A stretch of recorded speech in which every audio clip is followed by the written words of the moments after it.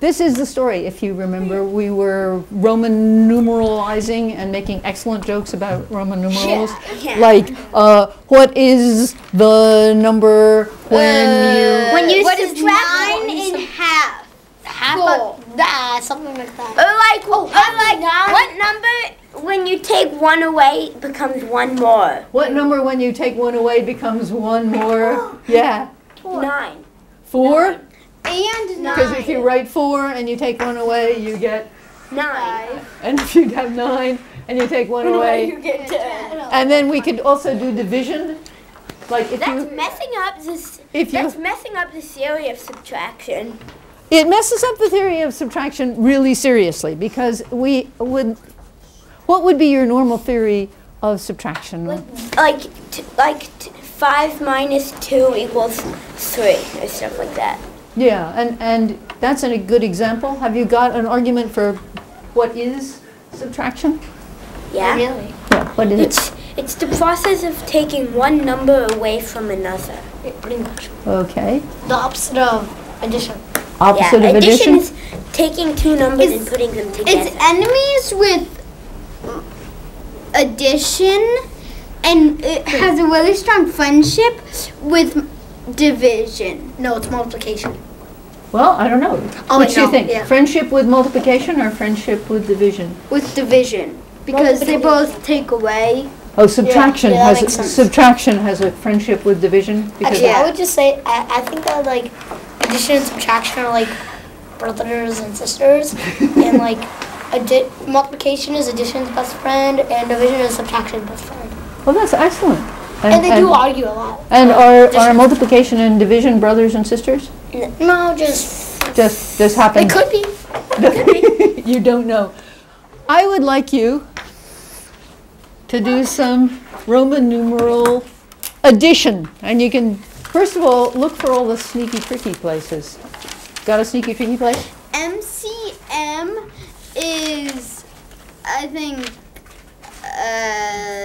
1,000 and I think it's 5,000 and 4,000. 5,000 and 4,000. CM is 4,000. That, you've certainly got the right concept, which is that addition? the C before the M is telling you to subtract, which is part of the extreme badness. The first question is, what's M? Yeah, 1,000. is 1,000. Oh, I So that understand. means CM Can I is read who? the first number out? CM is who? 900? 900. So you want to read the first number out? I already wrote it down. 1,913. That's exactly what I got. Seem reasonable? Yeah. Okay. And the bottom number? D is 15. No, wait. What is it? 500? D is 500, right? D is 500, yes. What's 50 again? What's 50? is L. 50 is L. What do we think XL is? That's where we're making 40. 40. So this is 740. But rapidly erasing that, because we're not interested in can you do ordinary, boring, our kind of subtraction. I like to see what happens when you're working with these guys. I don't hear you all screaming out the answer. You are not instantly saying, I know what the answer to that is. The answer to that is really, really, really, really simple. 2,353. Well, I want it in proper Latin. Oh, okay. Got it. Are we doing addition or subtraction? We're doing addition because addition is so easy. Okay. Wait, what Can someone translate 2,000? No translating. What have we got here? Count them up. How many M's have we got? 2. 2. Got it. No. Got Let it. me think. But what's this C doing? It's taking away 100. It's taking away 100. The M. So this C is actually being subtracted rather than added. Yeah. Can you think of a clever thing to do with it? No, not really. Yeah, Rihanna. Isn't it like 400? Who, the answer to the question? The C and the M. The C before the M means 100 less than 1,000. 900. which is 900, yeah. Okay, so this is, but we've collected these two m's, right? So those are those two m's. Now we've got to deal with the fact that there is this minus a c. So we've got to subtract 100. 1,900. We've got to subtract 100 from something. 1,900. No, I sorry, let me say this again, because it's gotten a little confused. We were here. I agree. This says 1,900. Yeah, all happy? But I want to add this number to this number. Okay. That's what I want to do. What's this? Oh yeah, that 700. I don't want you turning it into nice, easy numbers. Actually, my purpose, I think, has been served, because what I was going to say is, this is a terrible way to do arithmetic. This is really bad. Okay, DC. We have and we have a D, And C. and only one C. Why only one C? Because the second C is added to... No, it's two C's. These two C's. Oh, of course. So we've got one C. Okay, now, what about this X here? It goes with that X up there. Yeah, because this is being subtracted from... So it's X. Those walk, and what are we left with? 503. No, 50. 53. 53. And there we go. So Which is LIII. it's doable, but you say, here are the Romans, and they are running an entire huge empire and collecting taxes from everywhere, from the Near East all the way to And they Britain. do their taxes like that? They couldn't. They would never get their arithmetic done right. Yeah. And we have no remaining Latin math books that tell you how they did math. But what we do have is something totally weird, which is an English math book from the 17th century. And it tells you how to add numbers. And it tells you how to add Roman numbers, even though they don't use Roman numbers. Robert Record's arithmetic book? Robert Record's arithmetic book. Is that his nickname or his real name? No, that was his real name. His name was Mr. Record. I never want to become a Roman. Mark, read out loud what it says. When you will add two sums, you shall first set down one of them, and then by it, draw a line across the other lines. If you look up, is that what it looks like on your paper? I have no idea what I just said. Oh, well, try it again. Read it over and see if it makes sense.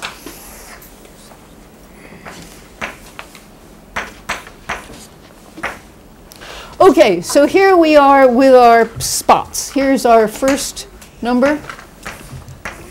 And then there's the line so that we know that it doesn't fall over into this number. And here's our second number with one L and three X's and a V. And this is on a board, and those are pebbles. That's why they're so round. Yeah. I think, then, once you have the numbers written down, I think the process of adding them is, on the very bottom row, the ones department, the I, it comes to 5 of V. So what does he say? He says, and if you would add them, you may add the one to the other in the same place. So that, Or add them both together in a new place, which is the safest way. so that's, Why is it the safest way? We're not really sure. I know. Why? Because otherwise, it may seem like it's with the other ones in that line. That's always a worry. So the reason he's put the line here is so that you remember which was which number and they don't go sliding all around together. And so if you put some over there. So what have I got in the way of ones? Ooh, hard question. I think you can shout. How many ones? 5! You shouted extremely well. Then 2. Well, I had not really realized that I would be taken quite so literally. And then for Okay, V, but are you ready for a spectacular cleverness? I've got my 5 pebbles here.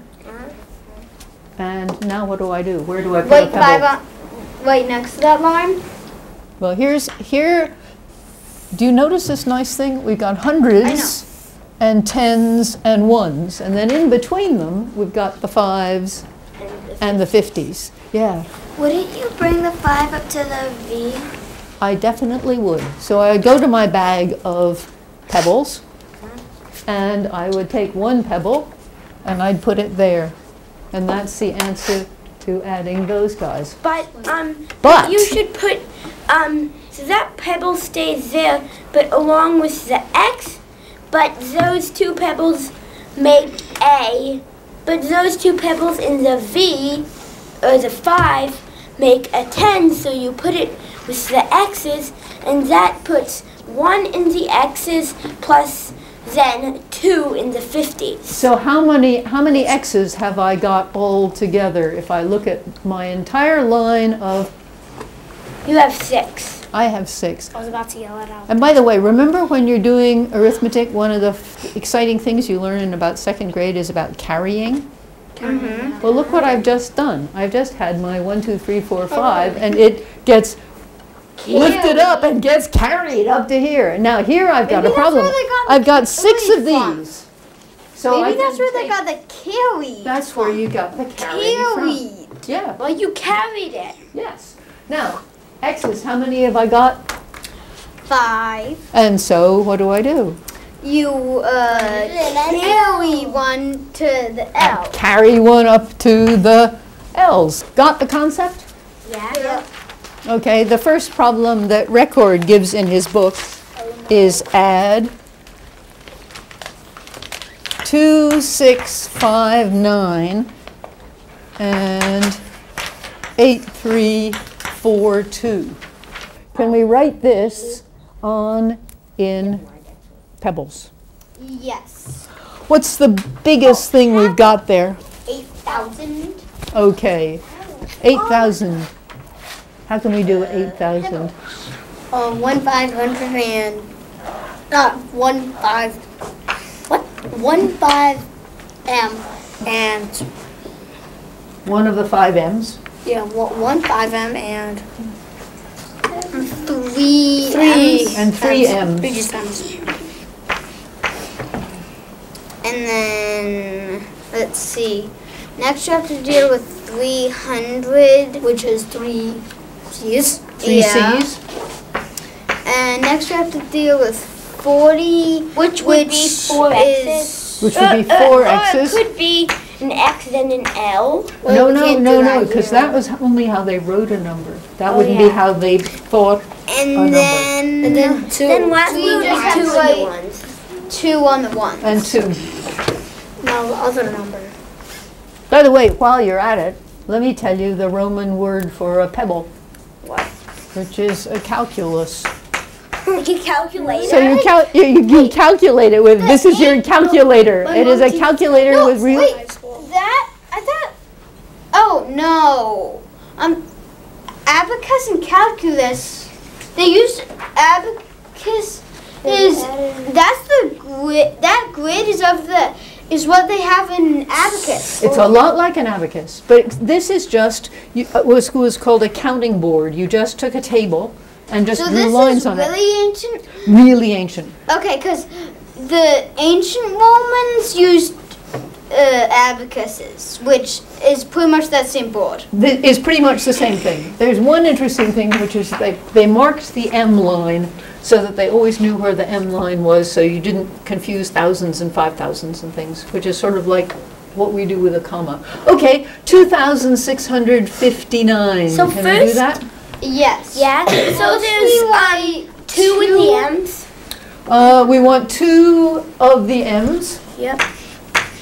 And then we want 1 D one of the and D's. One of the D's and 1 of the C's. and 1 of the C's. and then let's see, we want Then 3 X's. No wait, we want 2 C's actually. Cause there's the No, sorry, I was wrong. So we have our 2,000 and our 500 and 100 makes 600. So then 50 would be, then we need 1 L. We got there. And then we need 9 1. No, you need 1 V5. I mean 4 1. Yeah, you need 1 V and 4 1, sorry. Do we agree? Yep. Okay, so add them up. Put them on and add them up. Okay. And see what you get.